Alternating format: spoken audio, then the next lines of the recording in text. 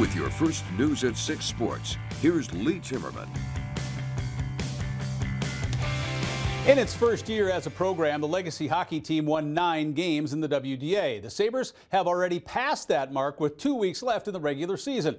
As Jeff Roberts reports, Legacy hockey might be only 2 years in, but the Sabres have established themselves as one of the best in the West.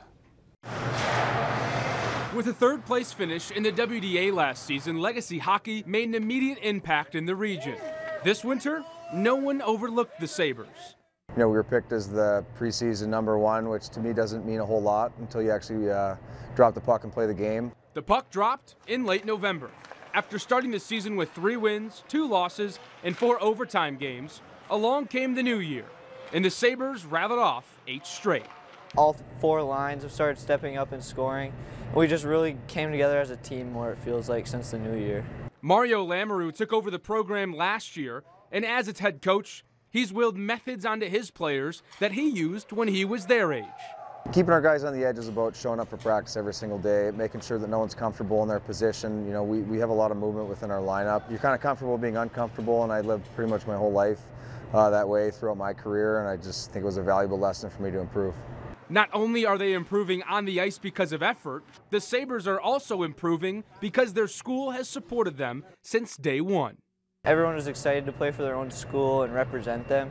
There was a good following around it within our school, and I think it really just motivated us to play better. I think it means a lot to be able to play for your school, and I think it was a great thing for our community. You know, you probably added 40 spots for kids to continue to be playing hockey at all 3 of the schools. The school and community have grown with the program, and now closing in on the end of year 2, they're riding success one wave at a time. It's about just showing up, take care of your next shift, take care of your next game. Don't look too far ahead, but put those pieces in place so we're giving ourselves a chance to compete at the end of the year.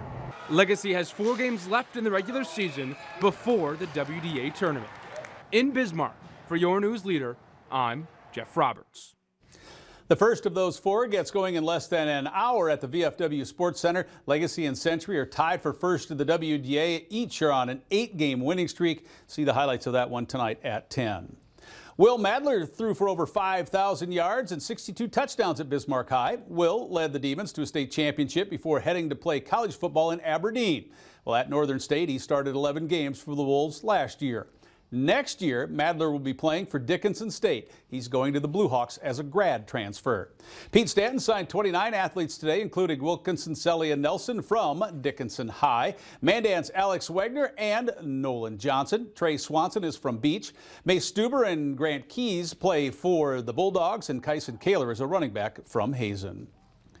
KFYR-TV and Midway Lanes started the Bowling Classic 37 years ago. Saturday and Sunday of this week is when we find out which one of the 120 competitors will earn the championship.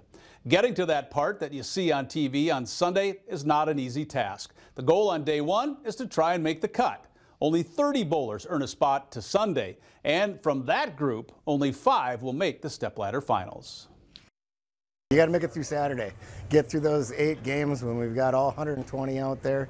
It's a kind of a grueling day. You got to stay patient and, you know, make good shots, throw some good scores, get through that. And once you make Sunday, that's where you got to have your head completely in the game and full mental focus, because you're going to be bowling against, you know, some of the best around.